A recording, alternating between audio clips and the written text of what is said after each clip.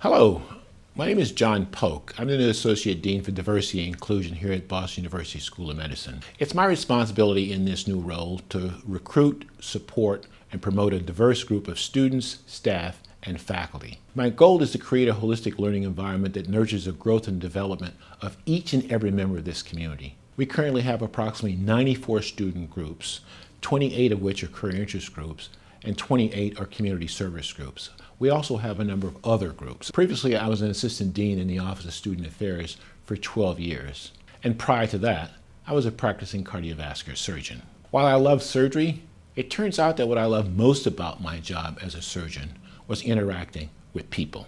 Working with students and faculty on a daily basis in my current role allows me to pursue this passion. Outside of the School of Medicine, however, I enjoy reading, biking, cooking, fishing, boating, as well as traveling.